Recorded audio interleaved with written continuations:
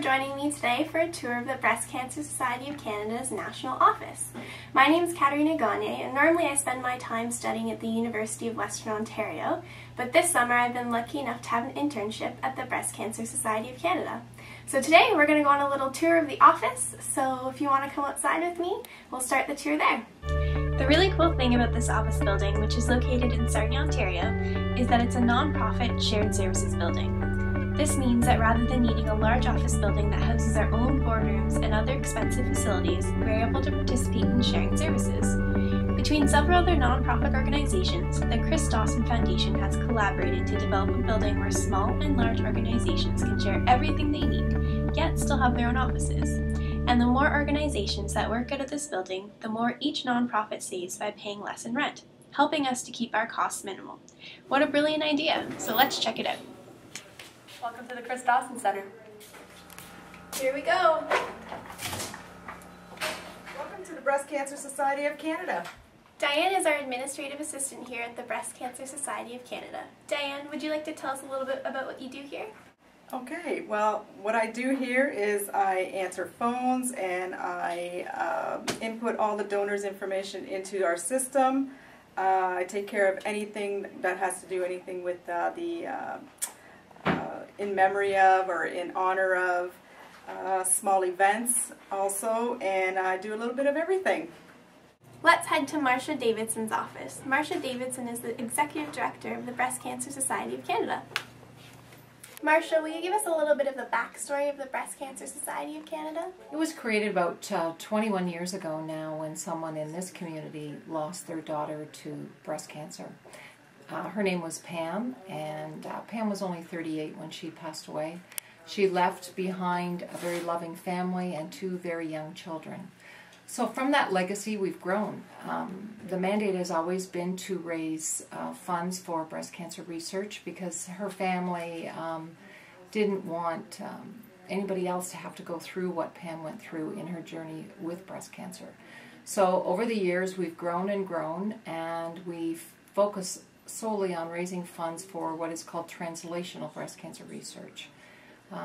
To explain translational research, I'll just explain it in a way that hopefully everybody will understand. But basically, it's where the researchers collaborate very, very closely with the diagnostic physicians and the oncologists that look after the treatment of the patients. That way we can bring the new ideas to the patient much quicker, and we can find a solution for this disease that affects so many people. Currently, 1 in 9 women will experience breast cancer in Canada in their lifetime, and that statistic is way too high. Far too many people are experiencing the disease, and we're trying to make something, we're trying to make a difference and improve that statistic. The treatments are getting better. The mortality rates are dropping drastically, so more people are surviving. But still, the journey is not pleasant, and there's still more work to be done. So we appreciate any interest, any support that anybody may have. Thanks for coming today. Now we're here with the lovely Dawn Hamilton. She is the Fund Development Coordinator of the Breast Cancer Society of Canada. Dawn, will you let us know what that means? Hi Katerina, thanks for the introduction. As the Fund Development Coordinator, I work with both corporate partners and third-party event organizers, which are two large revenue streams for the Breast Cancer Society. We're heading into a busy time of year here at the Breast Cancer Society where corporate partners are launching new products and services, as well as many annual events take place in the fall.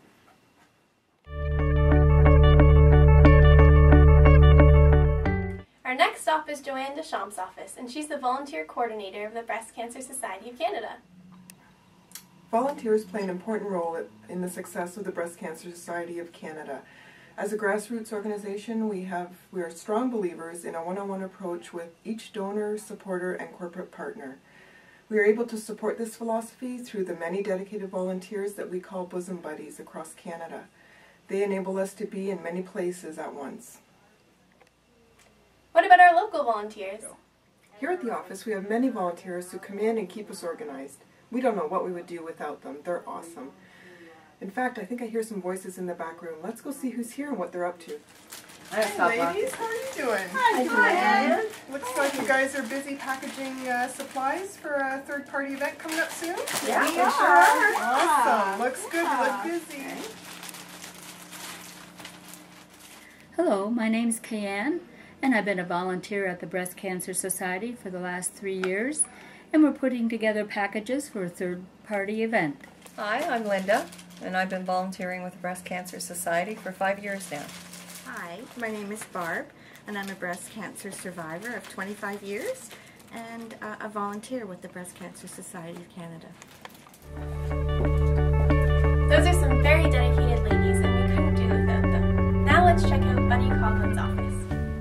Bunny Coughlin is the Operations Officer at the Breast Cancer Society of Canada. What does the Operations Officer here do, Bunny? As the Operations Officer here, I am the bookkeeper and the IT coordinator all rolled into one. I am also the project manager for Dress for the Cause this year.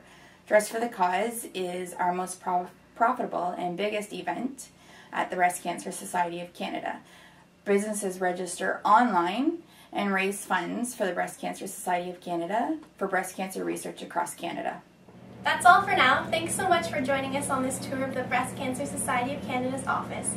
We hope this gives you a little bit of an insight as to how we leverage your donation to create a maximum impact in the world of breast cancer awareness and research.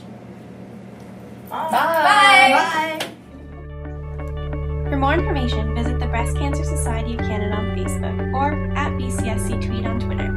And subscribe to our e-news or check out where your donation dollars go at bcsc.ca.